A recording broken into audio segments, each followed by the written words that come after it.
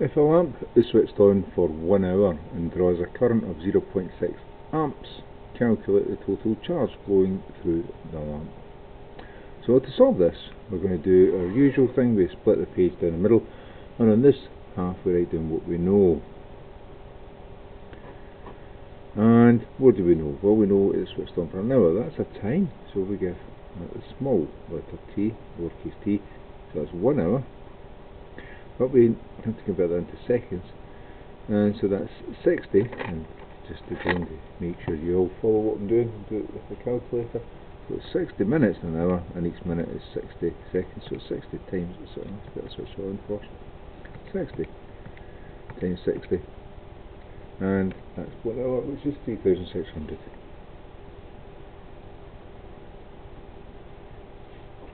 We also know that it's got a current of 0.6 amps, that's capital I for current, that's 0.6 amps, and we are required to find the total charge, and charge, that's letter Q, so that gets the question mark.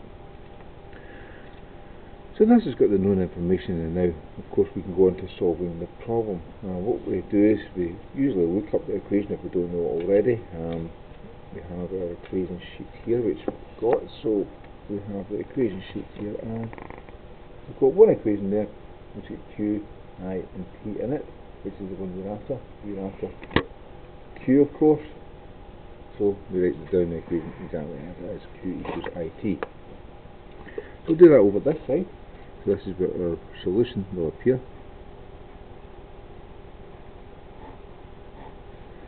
So Q equals IT.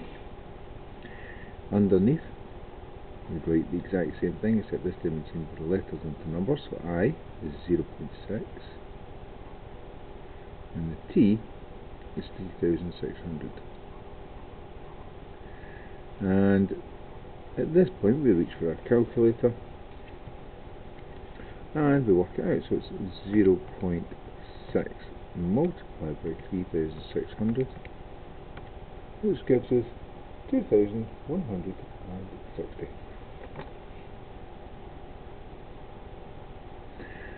Now we need to put a unit in here, and for charge the unit is the coulomb, capital C, and that's that done.